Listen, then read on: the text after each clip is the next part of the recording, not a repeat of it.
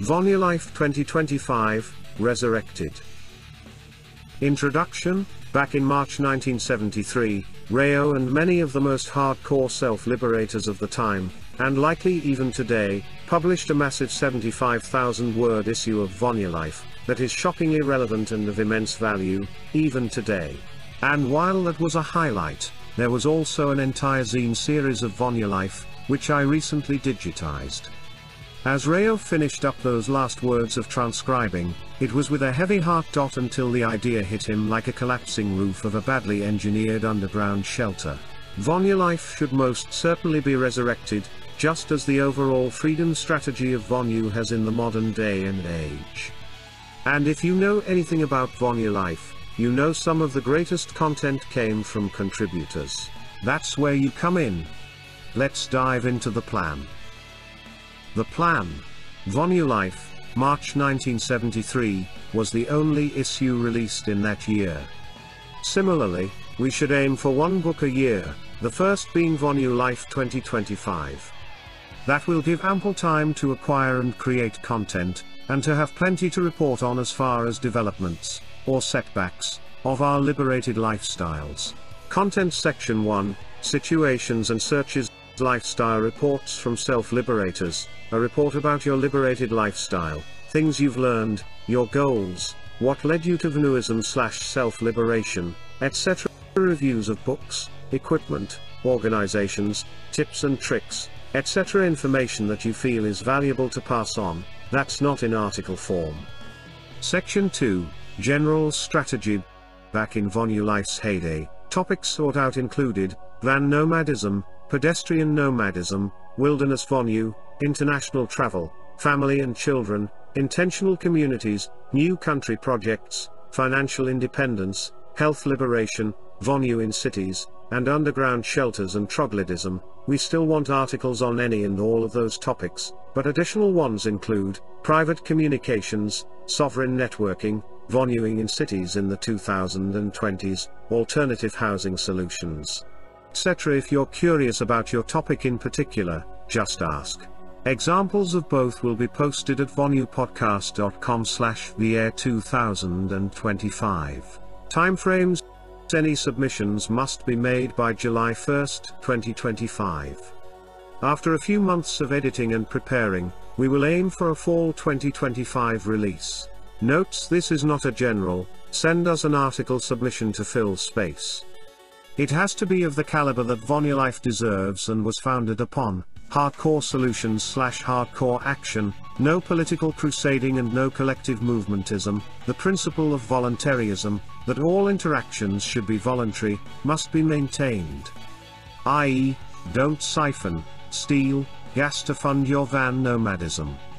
General proofreading/editing will be done on every article, maintaining each author's individual voice, but as always, editorial designs have to be made. Email submissions, questions, ideas to shane@libertyunderattack.com.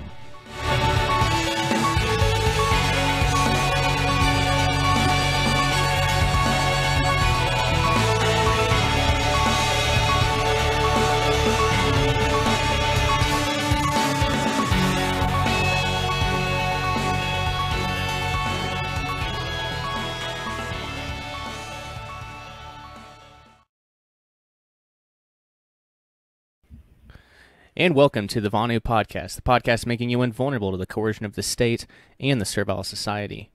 I'm your host, Shane, Rayo 2, coming to you from the Free Republic of P.A.Z.NIA, the Self-Liberator's Paradise.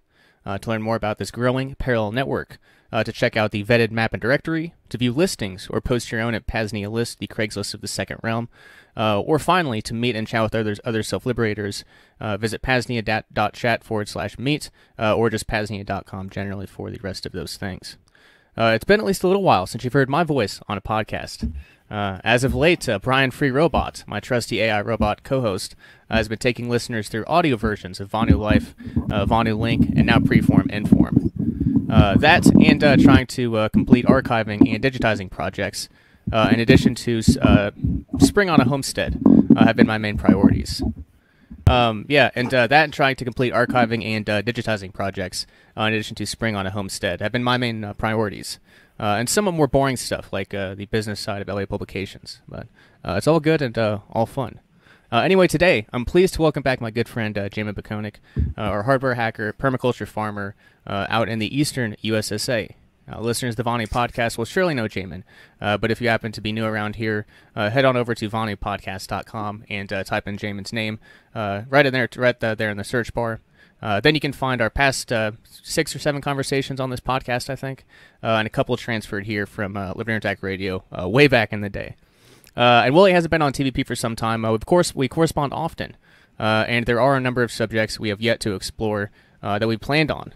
One of those is the ever-prevalent topic of AI, which Jamin has been working into his workflows and other things. He's also been busy with the GhostSystem project, which we've talked about on this podcast before in quite substantial depth. We'll get an update on that. He's also been building out his infrastructure and I'm sure other things. So yeah, without further ado, Jamin, welcome back, my friend. How are things going? Pretty good. Thanks for having me back, Shane. Hey, no problem, brother. No problem. So yeah, I guess let's. I remember last time we talked. I guess it's probably been almost a year, somewhere around there, maybe a little less. But I think the last homestead update was essentially that you were, you'd kind of tried to automate, or I guess not really expand things there, but just kind of maintain and I guess harvest, I guess you could say. But I guess yeah, give us homestead updates. What's new there? Well, the main thing we're doing on the homestead right now, as far as the outside goes, is just sheet mulching. Like, I'm not exactly sure how many of the beds we're going to plant out, but we're going to grow good soil no matter what. So I'll basically top dress the cardboard mulch I'm putting out and grow cover crops in the stuff that we're not going to grow, like, vegetable crops in. Mm-hmm. But that's about the extent of the homestead type stuff. I've been mainly focusing on the my infrastructure and all the other projects. Right. Well, I mean, you spent so much time and so much effort again to this point. I guess now you're there where you can, kind of let it go on autopilot a little bit. So that's pretty cool. I guess yeah, for your benefit, I guess, and I guess for the audiences too, because I haven't really provided too many updates on stuff here. But yeah, I know I mentioned that, and I shared some pictures and videos. We got a pond dug out and it's filling up. And now that that's done, my dad and I have begun to get ready to put up our, I guess, quote unquote forever fence. Our 50-year fence. Which I guess has evolved lately, clearing out old fence line and prepping to pound some big corner posts and things like that. Because I'm hoping to maybe in a year or two, it'll be a step-by-step process. Because it's a lot of work, but I'm hoping a year or two to have like 50 sheep a year to sell at auction. Or even, even better yet, high quality lambs for stakeholders here in the P.A.Z.NIA co-op. So it'll open up a lot of possibilities there. But and I guess the next thing I'll mention is that we had our first gathering of the year here at P.A.Z.NIA, the Great P.A.Z.NIA Eclipse, which I'm sure most everyone knows what time that was. Yeah, it was great. Really, really great group. Folks we'd eventually like to have move here. So. Yeah, it was a lot of fun, and looking forward to our next event, which I think is, I guess just go to P.A.Z.NIA.com/VonuFest. I don't recall. It's quote unquote Memorial Day weekend in the first realm, but I think it's that weekend. But yeah, P.A.Z.NIA.com/VonuFest, which that gives me an opportunity to plug VonuFest 5, happening at the end of the year, September 30th to October 7th, here at the Veritas Node of the Free Republic. It is a vetted event, so I must know you or someone we trust in common as to vouch for your reputation. Just email coordinator at P.A.Z.NIA.com if you need help getting vetted or have any questions. And I have gotten some big confirmations back too. I really want to tell, but the enemies of creation have ways of getting in the way of things if you release them early. So I'll just keep it close to the vest now and in hopes that it still pans out that way. So, but yeah, it's definitely an event that you want to make it to if you're able. The audience generally, or Jamin, I know it's hard to get out of the homestead, but obviously it'd be awesome to have you out here at some point. Oh yeah, if I had the resources, I'd definitely go. Yeah, no, I definitely get it. Yeah, I definitely get it. Because there have been I guess a time or two where it's come up for us, but Pennsylvania's obviously, it's quite a trip, I think. But at some point we'd like to get out your way too. But oh, definitely. Yeah, I guess. Anyway, that's all. I guess that's all I really have on homestead updates here. The weather's getting pretty nice. Get actually pretty really nice. And yeah, it's gonna be a good summer. Good summer. But I guess I'll flip it back over to you now, Jamin. Do you want to, I guess, give us some of your GhostSystem and I guess infrastructure updates? What you been up to? So I've basically been evaluating different systems to base ghost products on, and I've added a line of ghost stations, and those are basically a Dell workstation with the management engine disabled, and they're a lot more current, and they have, AI capable GPU options and stuff like that. So I've been kind of testing out all the options there and the upgrade options for those systems, along with starting to 3D print some parts, just some drive holders and little widgets that I would be buying. So like I'm getting more into 3D printing, and like for instance, I been building some crypto miners, and they have I got these little 7-inch displays for a really good deal. So I just 3D printed a bunch of housings for them, because just the bare display is like super delicate. So, stuff like that. So I'm, incorporating more of that, home scale manufacturing into the operation. I guess like one of the systems that it's an extreme value that I found is there is a Dell workstation laptop that is upgradable GPU wise, and there is this data center GPU that fits it that actually isn't very bad for even how old it is. And it's really good for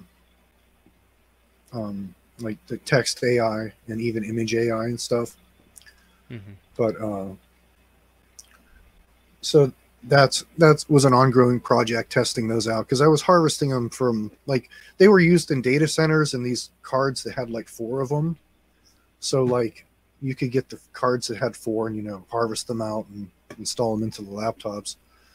So I have a small amount of those, and then I have some newer generation than that GhostStation AI laptops now that have much more modern GPUs in them. But really, I see the AI stuff as more of the means of production, and I'm trying to integrate all the local free open source AI into my existing products as I can possibly can, stuff like that. But yeah, I mean, that's basically where my focus has been, and building AI servers for inferencing so far. Like, as far as AI goes, when we're talking about like the text AI that is so in the news these days, there's, the computational workload is different depending on the stage that it's in. Like when it's in a training stage, the workload, excuse me, is a lot more, and it needs a lot more VRAM and all that. But in the inference stage, which is like the stage where it's actually being run as a program, it'd be easiest to describe. That stage requires a lot less. So I've been experimenting with building out inference servers and workstations, and my newest system is actually built for training. So I have like 3 prototypes on a inexpensive inference server, and 1 prototype on a server/workstation with some decent training capabilities. Gotcha. Okay. Okay. Well, yeah, that's that all sounds very interesting. Very interesting. So before I jump into, because I kind of have a I guess something I'll bring up. There was a debate yesterday actually on AI, and I wanted to get your take on that. But before we jump forward to that, I wanted to take a moment, since we're on the, I guess we're kind of talking some ghost system updates. I posted about this in the P.A.Z.NIA chat and also the Signal chat, but I've been using the shit out of the Ghost tablet. I mean, I've had it for quite some time, but really only as of late, I've started taking it pretty much everywhere with me. It's a really, really badass little computer.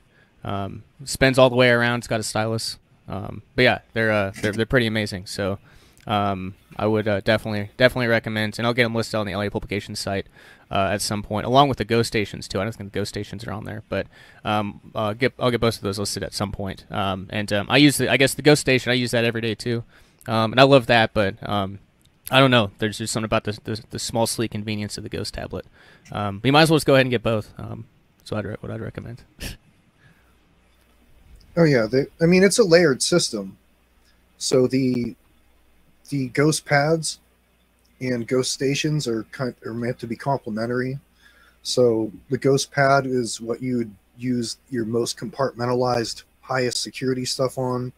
Like if you're into crypto, like you could have a different virtual machine for each of your wallets, or there's like so many different things you could do to have that to be your like highest ring of security on that system. And then basically all your content creation and anything that is more hooked into something commercial and not open source, like if you're Steam gaming or whatever, like isolate that to the second system that is better for that anyway, right? Like so they're really meant to be used as a team.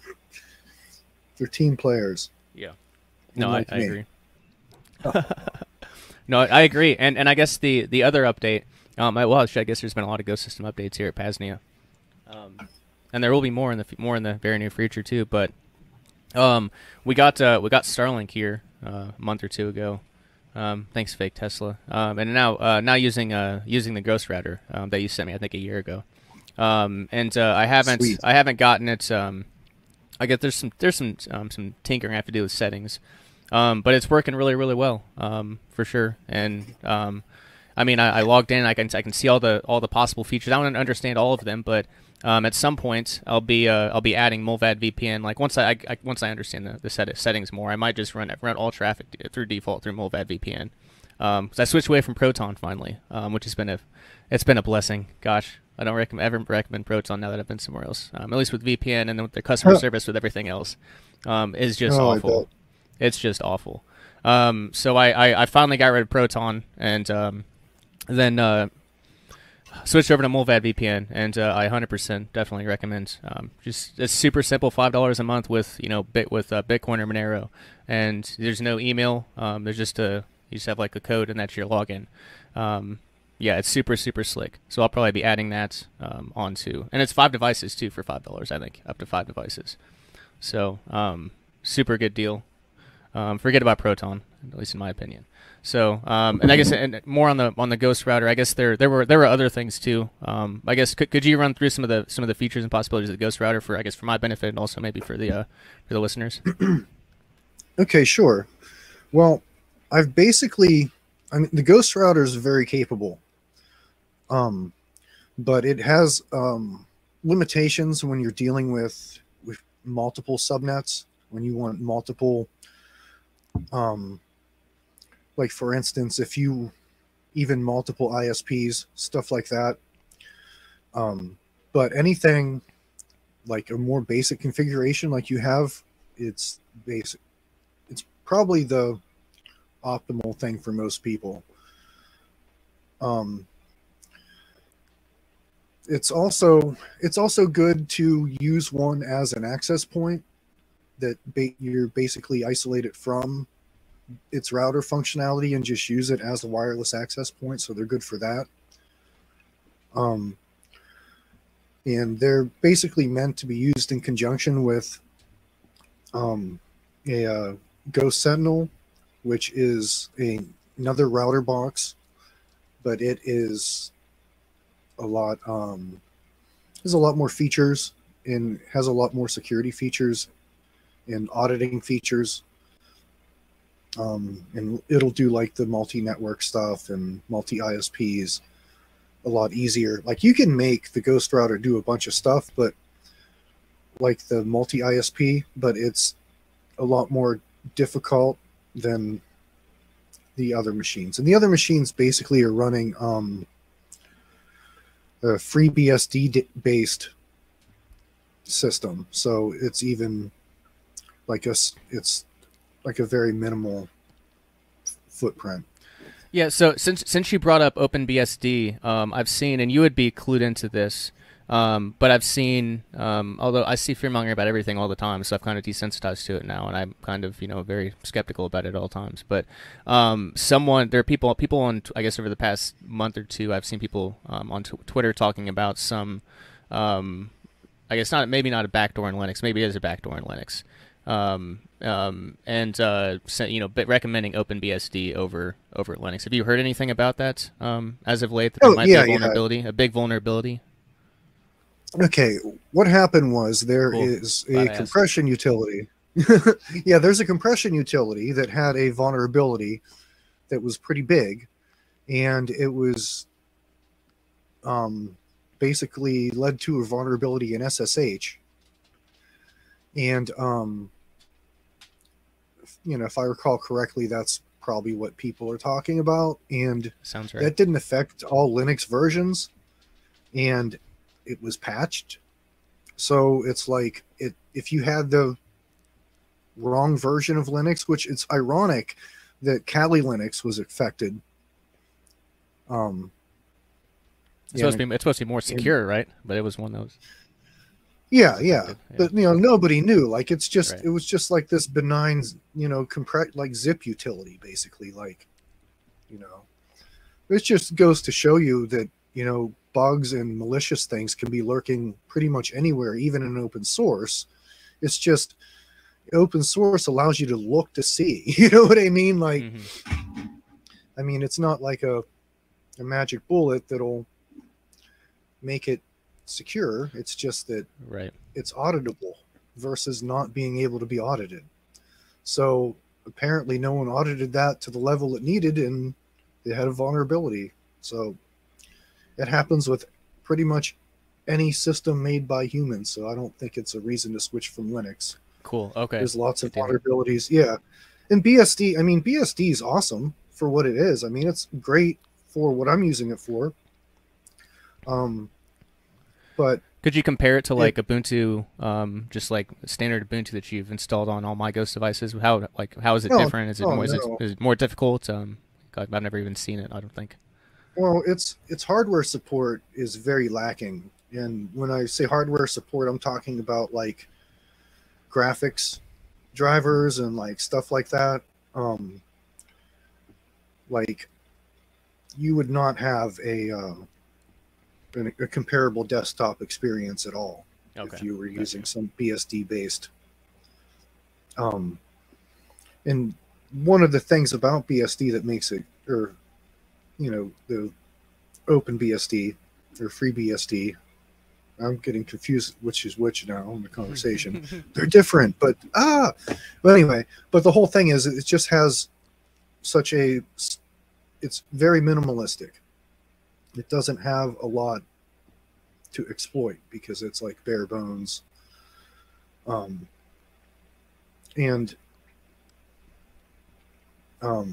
As for a desktop though, it's just not a very, I mean, even for server use, like it's really picky with network hardware.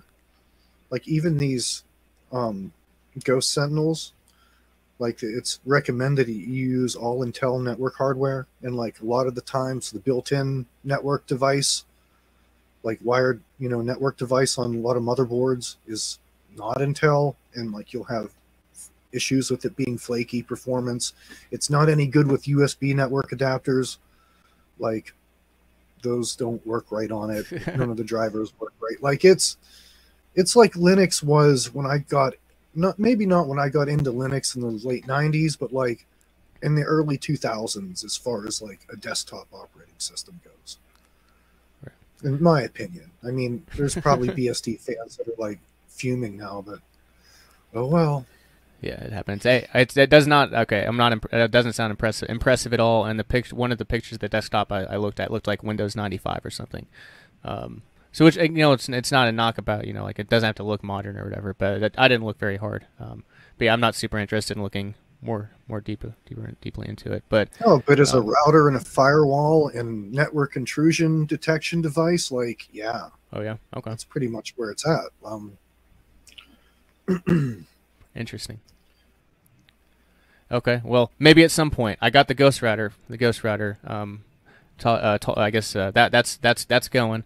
And I guess the next thing I want to talk about, which would be the next project here at P.A.Z.NIA, I guess the next infrastructure project, are the Nextcloud servers that we've talked about just privately, I guess, on regular episodes of this podcast, as well as Second Realm Assemblies. But basically private Nextcloud servers for you know, I guess mesh networks at, you know, various P.A.Z.NIAs, and then a quote unquote public one for, you know, more broad things. So I was working on getting the private one set up because I wanted to get you know, kind of like a file sharing set up, you know, podcast videos, audiobooks, you know, how-to guides, etc., etc., etc. Like a local, I guess you could, local YouTube podcatcher, etc. Here at P.A.Z.NIA, or here at Veritas, and then I guess an example to replicate.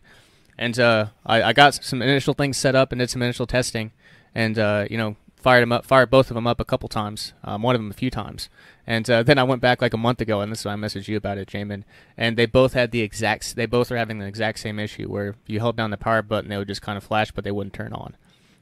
So I don't know how it happened to both of them. But that'll be something that we'll have to tackle at some point. But yeah, I guess that's the next big infrastructure project. Yeah, I was very, very confused with those symptoms. I don't know why either one would do that. But yeah, we just have to take them out of the box and connect power directly to them with the other power supply. Mm-hmm. Right on. Yeah, so that'll be one of the next things. The next things here. I suppose to get more back into, I guess, what you're working and focusing on now, we can kind of, I guess, more fully transition to the AI topic. Unless you had anything else on the GhostSystem or anything I mentioned.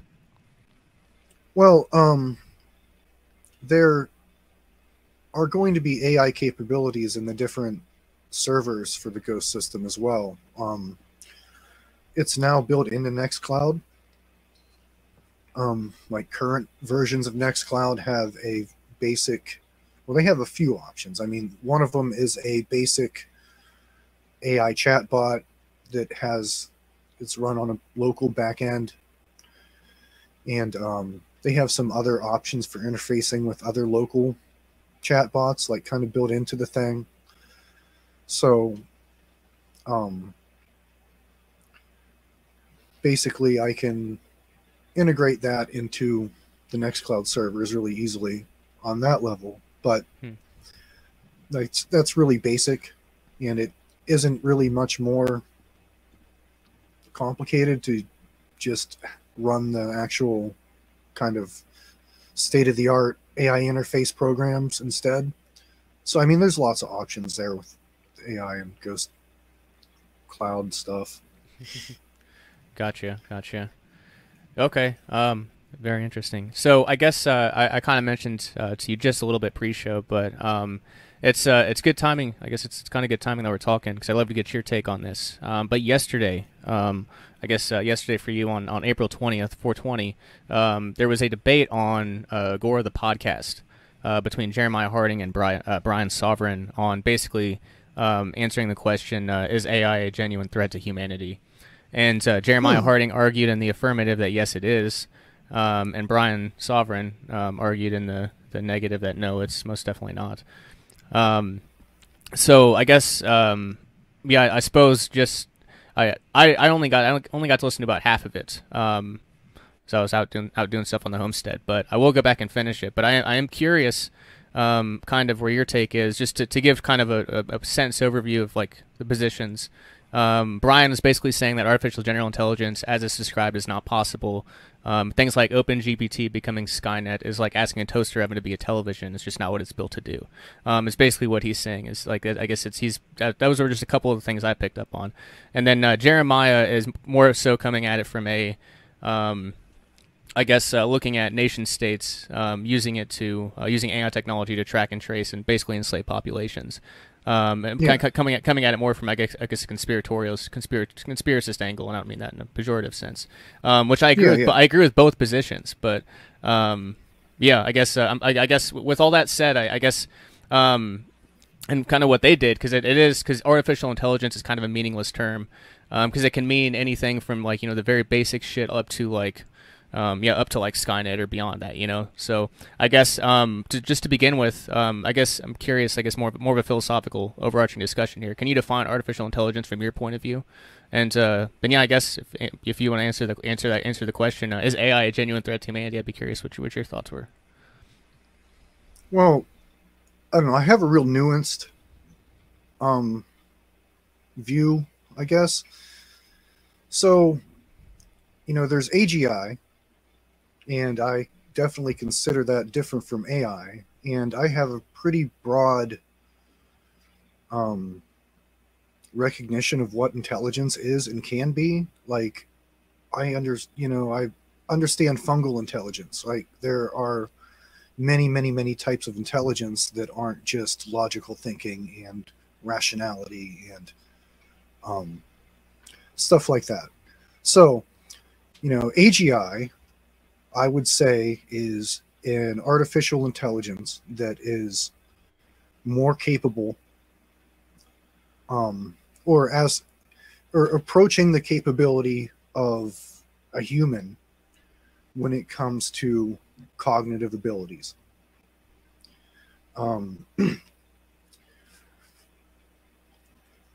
There's a spectrum there. Okay, like human cognitive abilities, we have like 16 or 8 cognitive functions, I think it is. If you're a Jungian, basically. So each of those cognitive functions would have to be simulated in some way. And all those functions together would basically, if they were all working together, the theory is the emergent property would be the, advanced AGI, right? But I don't think a lot of those cognitive ways of processing can be modeled because we don't understand them enough. Like, there are like human intuition. There are like there are two sides. There's an extroverted and introverted side to intuition. And introverted intuition can't be modeled because we don't understand it enough. So like the artificial intelligence that can be made with today's technology and technology just in the near future, it isn't going to be human level, like to where you have all those cognitive functions working together to create this human level intelligence. It's going to be like this weird golem type intelligence where it's missing these key things that will make it so much different than human, right? Like it but as far as like IQ, I don't see any reason why it won't be surpassing humans in IQ. Like as far as like stuff like recalling information, I mean, it's already way more advanced just because of the amount of information it has access to in the detail, So I don't know. Like I said, it's a nuanced opinion or perspective on intelligence itself. So, but do I think the weird whatever AI is going to be a threat? Of course. Like, who controls it is going to be the determining factor to what it's doing, because it's a tool. Right. I mean, if it's controlled by nation states and NGOs and corporations, it's going to do the things that they want it to do. And we've already seen the algorithms that they've come up with for social media, and the fake news that they've generated without AI. So, I mean, we can basically, people plugged into like the mainstream can pretty much look forward to a matrix-like existence where they have their own little meta-narrative and their own little reality bubble, and everything is being spoon-fed to them to keep them in line, you know? So I definitely think that's going to happen. And I also, I don't know, there is a theory that comes from game theory, that there is an emergent intelligence being created. This is aside from AI. This is just an emergent intelligence that is being created by all of the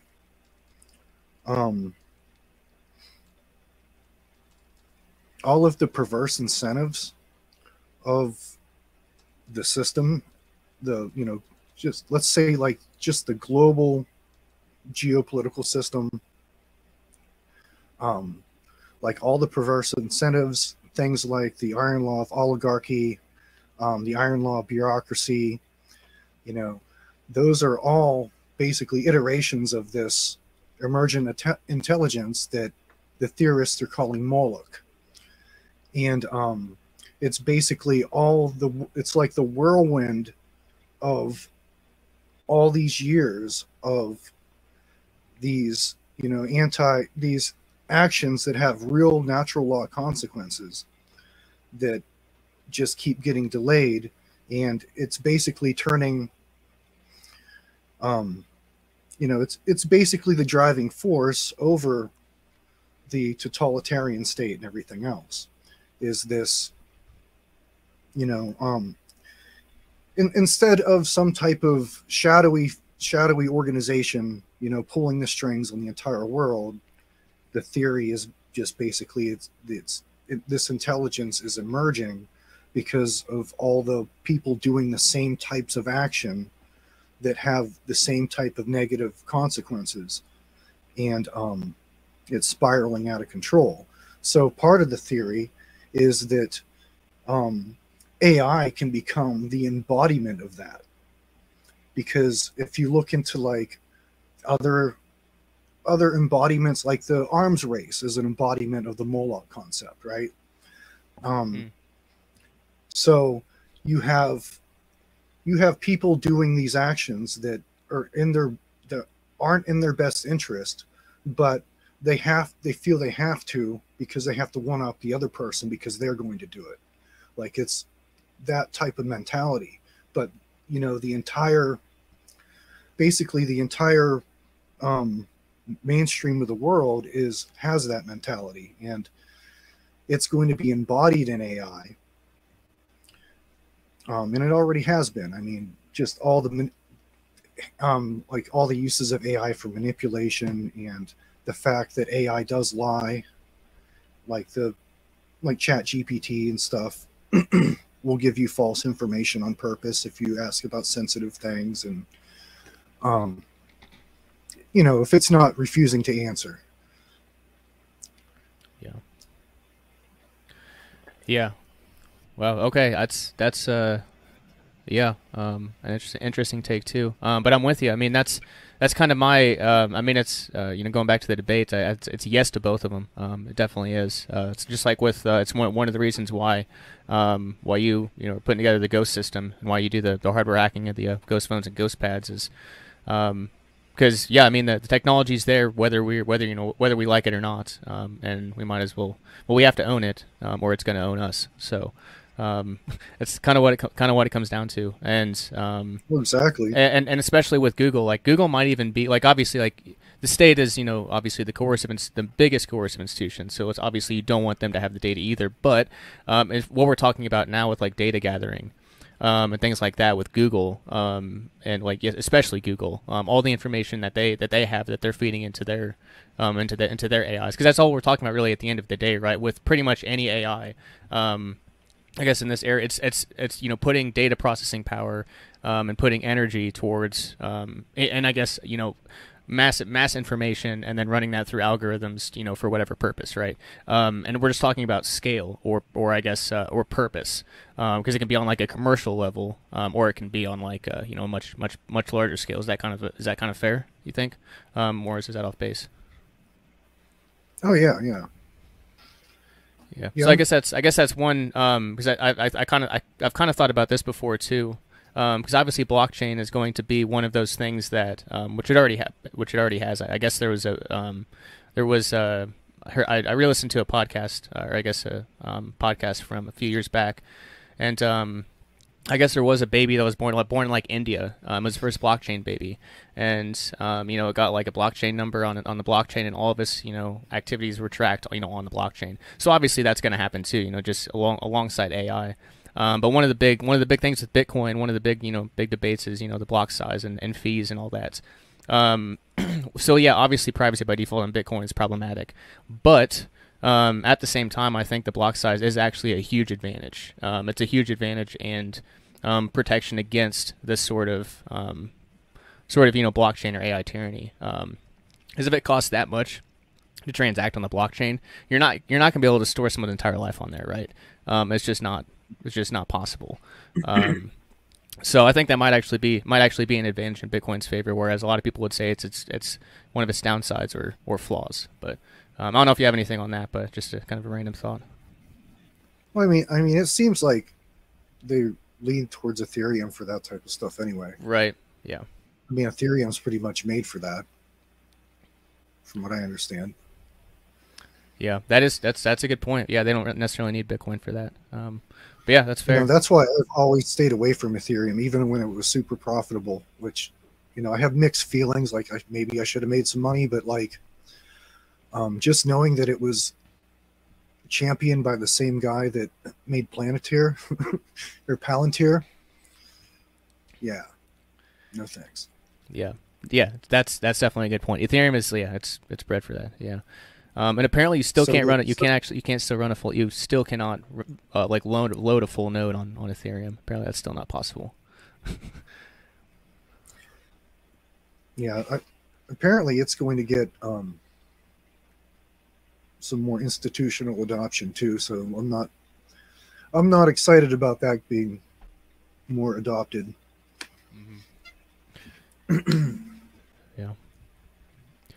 Yeah, that's true. I've never, I don't think I've ever interacted with the Ethereum blockchain. Might have had like one or two Ethereum transactions, but they're in a Jax wallet. So I don't think I've ever directly interacted with the Ethereum blockchain, which I'm very proud of now, kind of like you are. But yeah, I guess let's talk. Let's talk more applications here. You've gone through some of them, but yeah, there are many uses of AI, and I don't think these are necessary. I don't think they're definitely not a genuine threat to humanity. But like for my use is essentially just like a text-to-speech robot right now, Brian Free Robot that I use in the podcast. But I've also used free AI generated art images a couple times. But sometimes they come out super fucked, and the people look like demons without faces. So I've kind of strayed away from using it for the most part, because you can just tell like it looks like soulless. A lot of like at least the ones I was using, they look like just soulless images. At least my perspective. Yeah, there's so many variations and advancements and tricks with prompting with those. Stable Diffusion 3 just came out. And they, with each iteration, they just keep getting better and better with stuff like that. So it's like, it's a moving target. Like if you tried it even a month ago, it's probably an order of magnitude better now.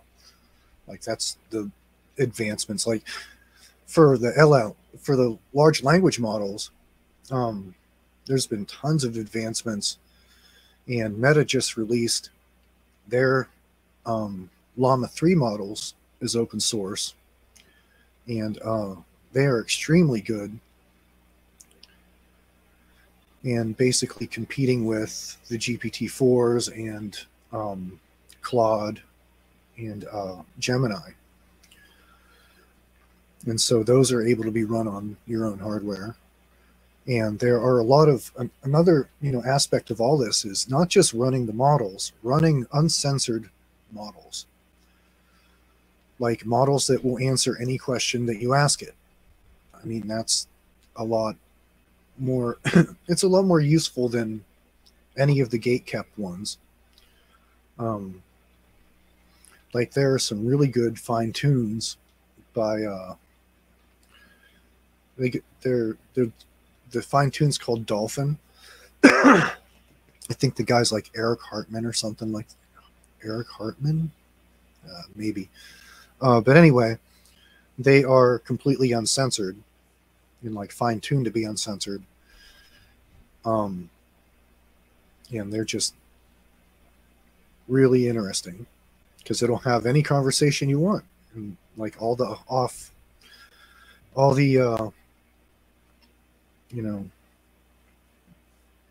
the censored stuff.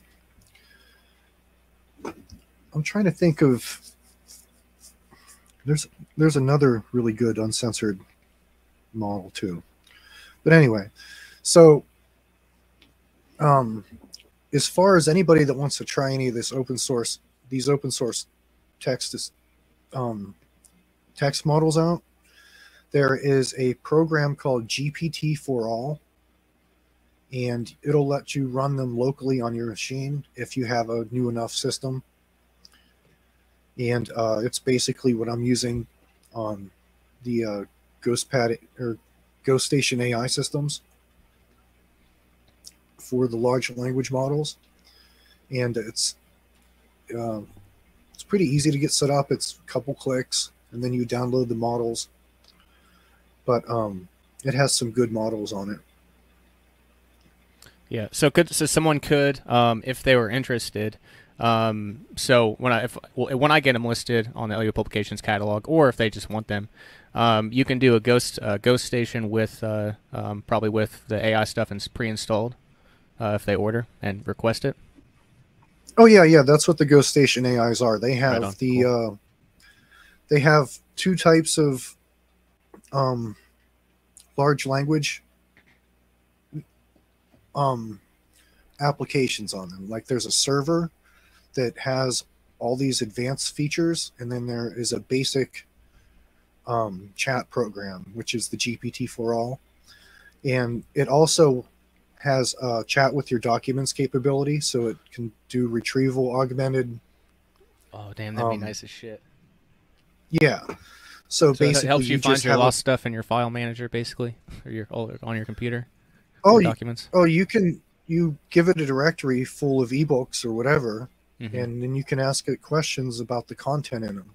Wow, that's amazing. It reads them for you, or it'll summarize them, or whatever you want.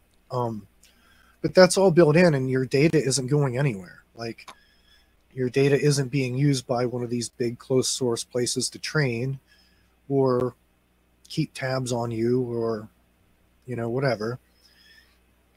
It all just stays on your machine.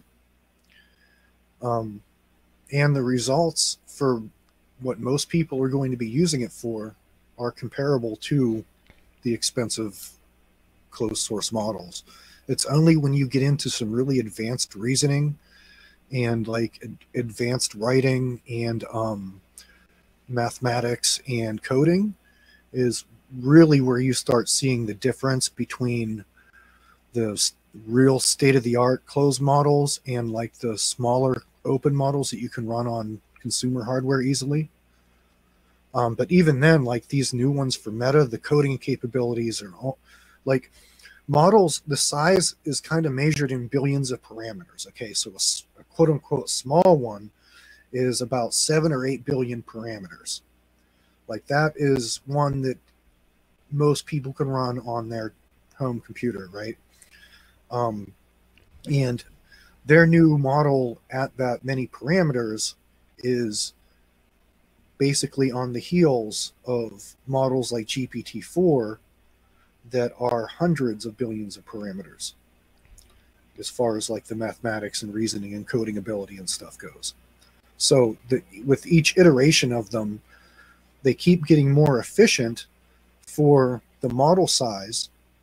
So it basically, the capabilities of these systems that I'm building just keep growing, because with each new iteration, you get a new model that is better, but it's no bigger, and it runs just as fast, if not faster, than the old one.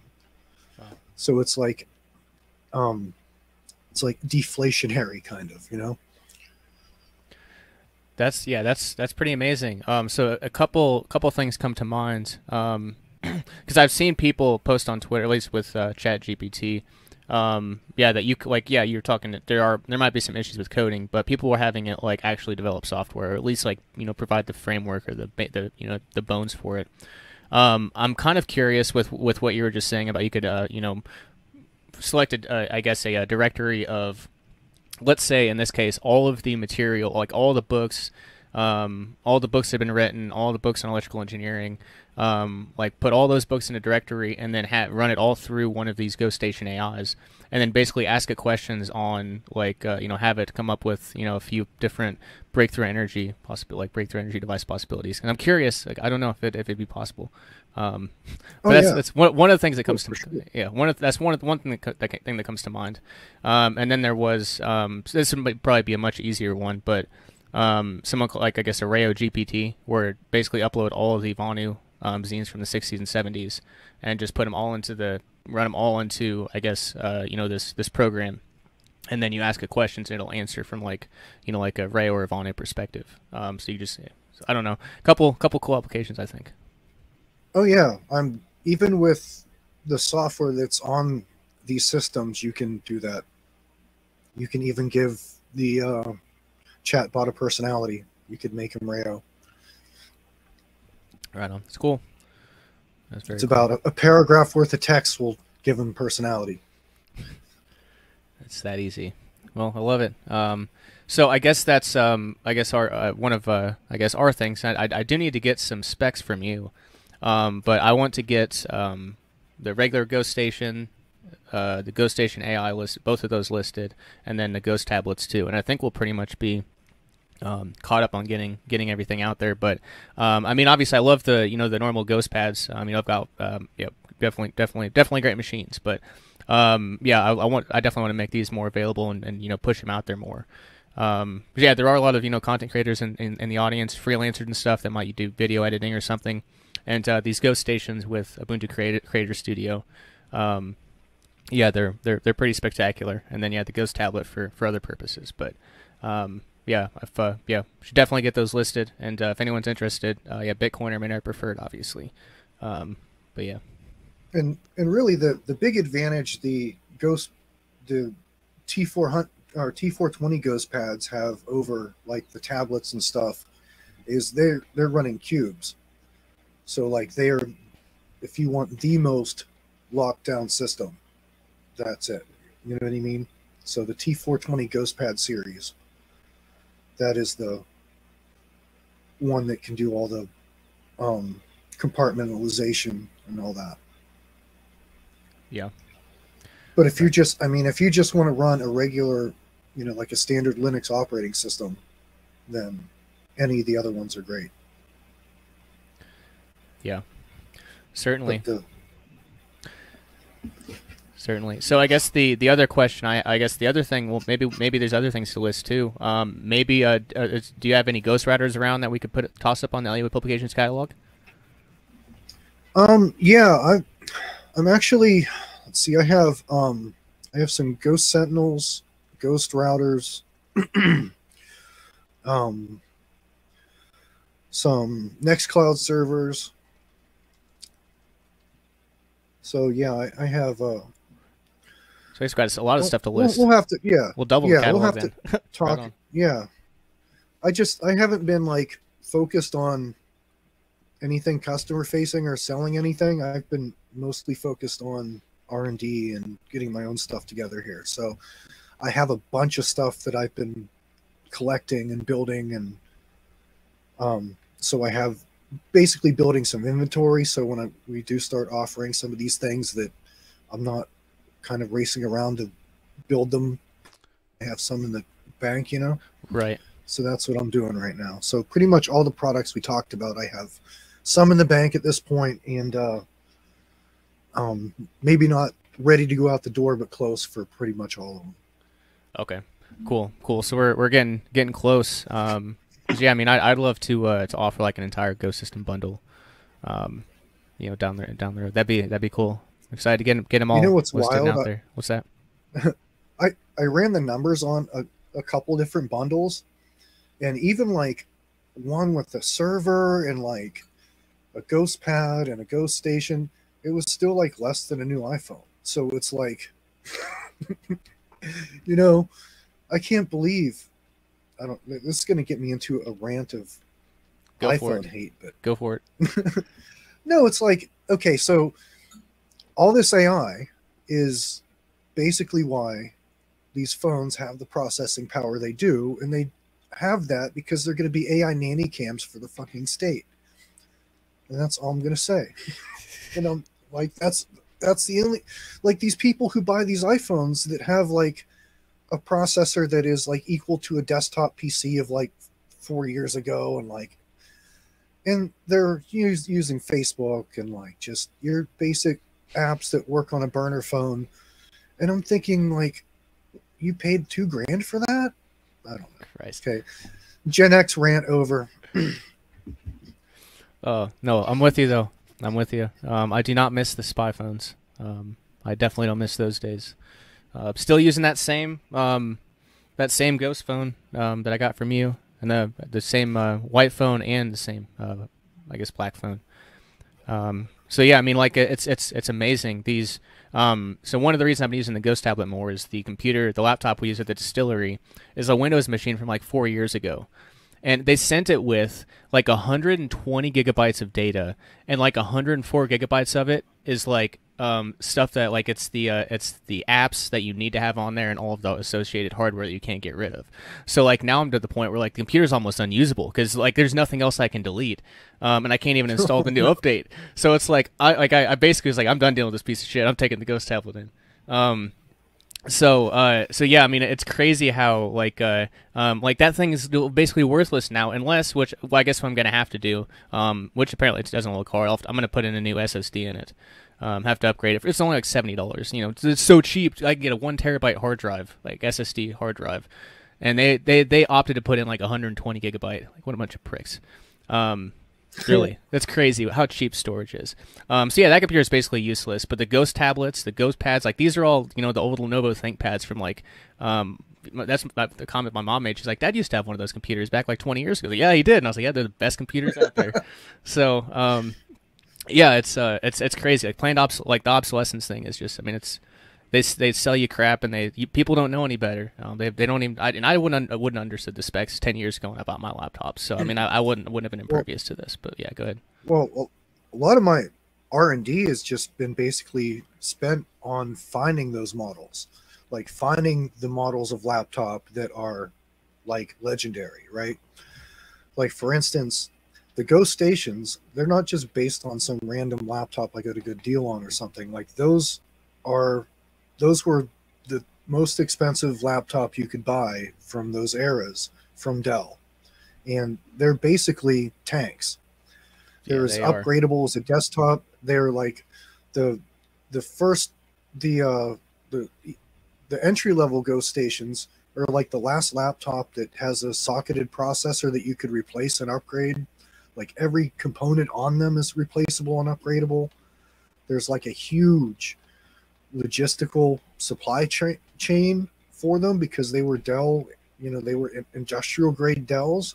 So like, power supplies are dirt cheap, but they're like super high quality, like 90% platinum efficiency and stuff. Like, they are like the creme de la creme of their generations.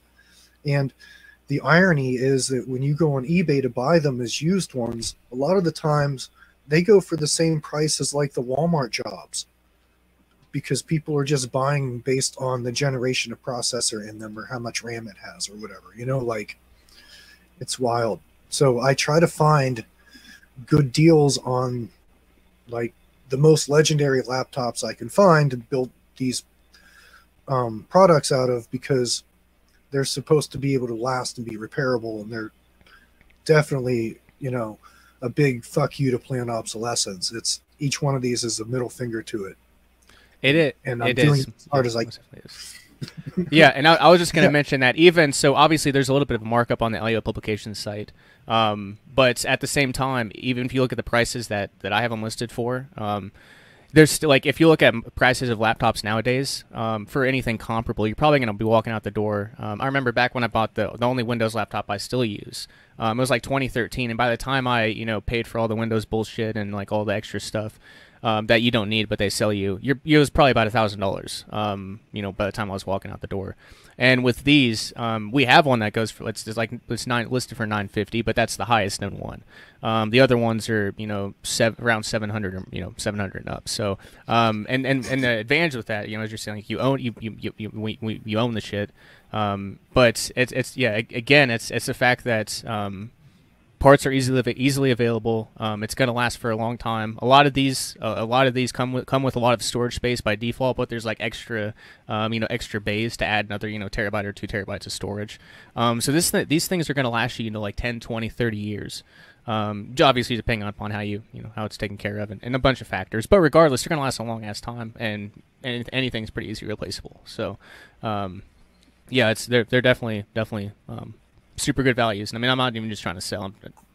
It's good shit. And people don't understand, like, because I know before I switched to Ubuntu or to Linux and these things, I was scared shitless that I wouldn't be able to do what I did before.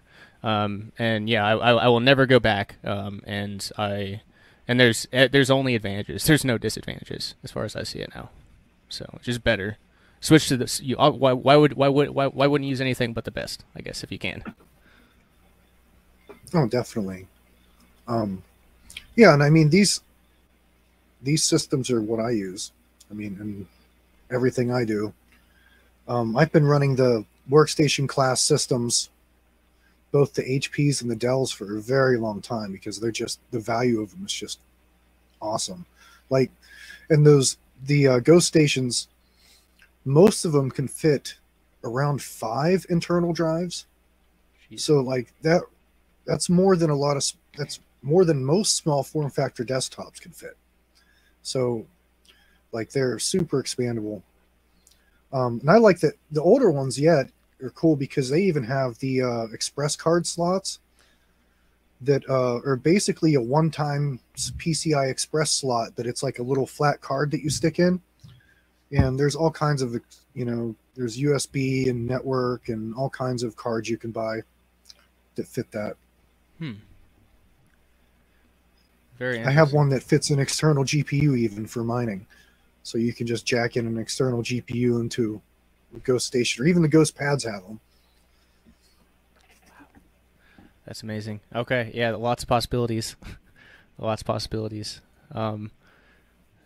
Yeah, and you're not going to find any of this stuff out of the box at your local surveillance sales store or anything. So. Yeah, it's amazing. I'm excited to get, obviously excited. I talked to you about this, Jamin, but and I guess I'll mention some of the LUA business stuff, was posting job listings on Bitcoiner jobs for, affiliate, and trying to find someone to, set up LA publications, branches overseas, and help with translation and all the publishing stuff. Not really much on the second aspect, but I came across somebody who he published one book. It was a bestseller, and he was on Fox News and MSNBC and places doing interviews. And now he's a homesteader, and he's getting really into privacy. And obviously he's into Bitcoin, but he's switching everything to like more private. And he's gonna promote the basic Ghost pad and the basic Ghost phone. At least this is that's awesome conversation, and it's gonna be in the first chapter of his new book. So it's there's want to get these things out there. And it's amazing. It's amazing how many we've gotten out there so far, but much more to do. But I guess I don't really have much else on that. Let me see if there was. I don't think so. Got anything, brother? Anything else on? Ghost pads, ghost systems, future projects.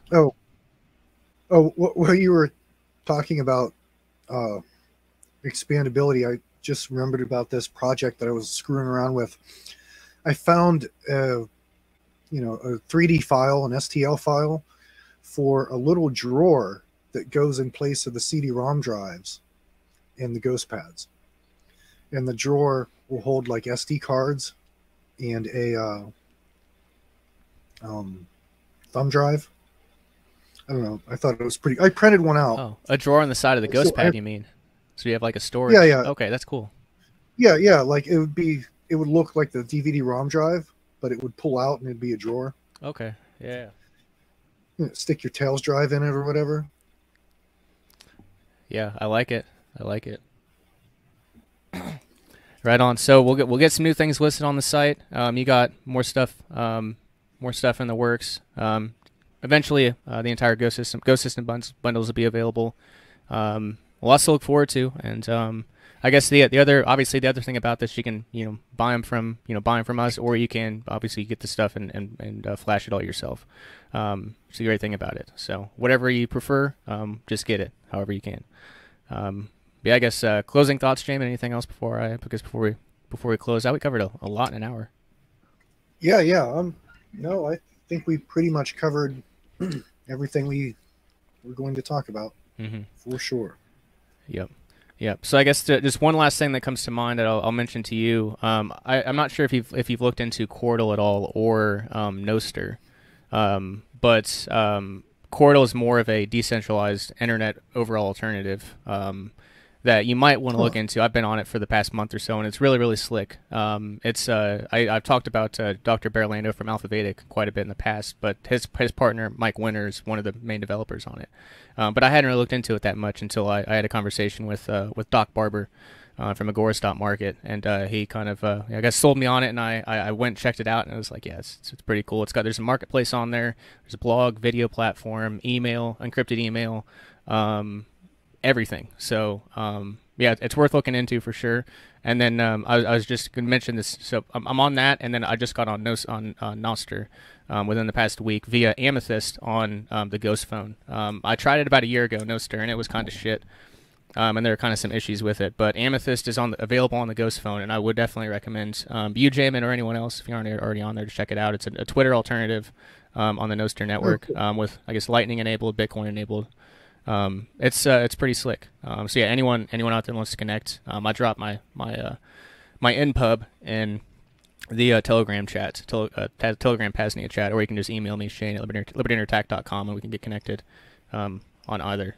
But just thought I'd mention those couple new platforms. I don't jump on new platforms that often because, I mean, I'm already on enough. It's kind of the way I see it. So if I get on anything else and I mention it, then it's usually worth it. Although Simplex was kind of a disappointment, I guess, in a little sense. But I guess I just haven't used it that much lately. I found some other alternatives that might be better. So anyway, you ever heard of either of those? No, Okay. I haven't. Right on. Well, I'll check them out. Yep, I'll send a message and signal afterwards. I guess cool. it's NOSTR. Yeah, cool platforms. But that's all I've got. I guess I'll leave it there. libertyinterattack.com for all things books, bundles, apothecary items, privacy tools, and P.A.Z.NIA farm stuff, canned goods, and I guess P.A.Z.NIA.com for all things for your public. Learn about our gatherings here in physical space and time. P.A.Z.NIA.com/VonuFest. And then, while you're there at P.A.Z.NIA.com, check out, you can click on the P.A.Z.NIA Services and Marketplaces tab. And if you have a login, you can check out the vetted map and directory. You can check out P.A.Z.NIA List, the Craigslist for the Second Realm. And you can even make a listing. Anybody can post there. That is actually a completely public thing. So if you have a listing you want to put on P.A.Z.NIA List, go ahead and please do it. And I'll share it around throughout the network so people see it and hopefully trade with you. And the final. Oh gosh, what are the other updates that I'm missing? I know I'm missing one. P.A.Z.NIA.chat/meet. So this is basically just a generic chat room that's available. I guess it's open all the time. If you ever want to chat with self-liberators, hop in there. I really haven't seen one in there. I've jumped in a time or two, but maybe at some point it'll get populated. Maybe you stay in there and a couple people are in there at the same time. Maybe something gets going, and maybe we'll do a schedule an organized, I guess, chat there at some point in the future. But it is available P.A.Z.NIA.chat/meet. I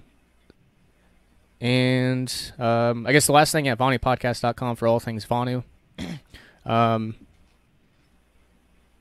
Yeah, and I guess that was the Vonu. I knew there was one update with the Vonu website. Episodes 1 through 50 and some of the intermission episodes were not working. The links weren't. They weren't playing on podcatchers, but I did fix all of the episodes 1 through 50 and of the main podcast feed, and then the intermission episodes, I've started updating those. So the podcast feed will be back in order very shortly. It's just been a very tedious process. I have to re-upload all the files, so it's taken a little bit. But anyway, guys, thanks so much for tuning in. Until next time, cheers.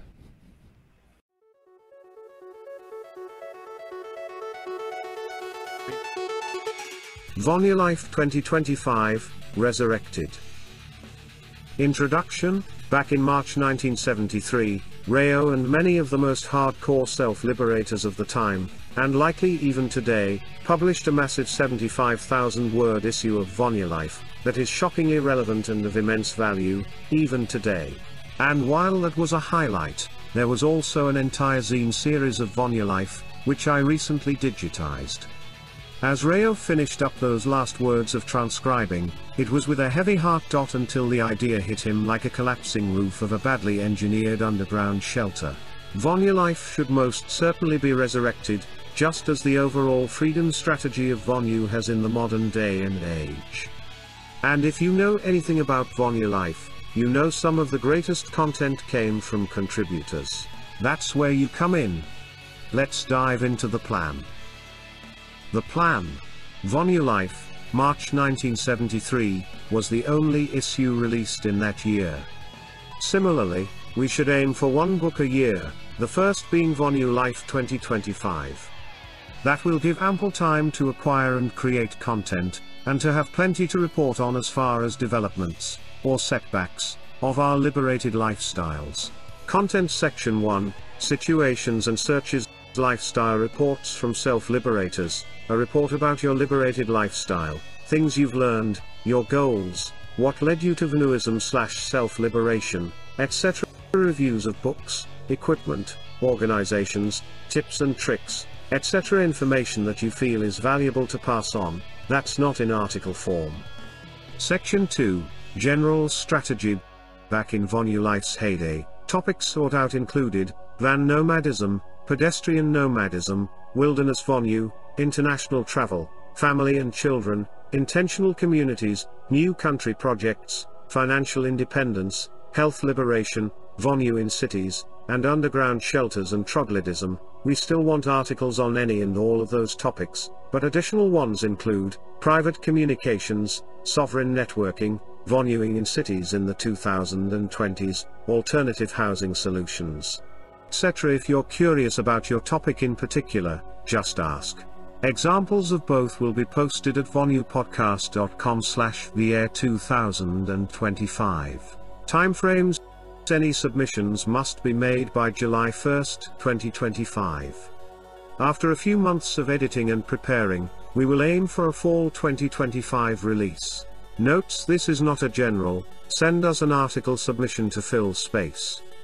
It has to be of the caliber that Vonu Life deserves and was founded upon, hardcore solutions/hardcore action, no political crusading and no collective movementism, the principle of voluntarism, that all interactions should be voluntary, must be maintained. I.e., don't siphon, steal, gas to fund your van nomadism. General proofreading/editing will be done on every article, maintaining each author's individual voice, but as always, editorial designs have to be made. Email submissions, questions, ideas to Shane@libertyunderattack.com.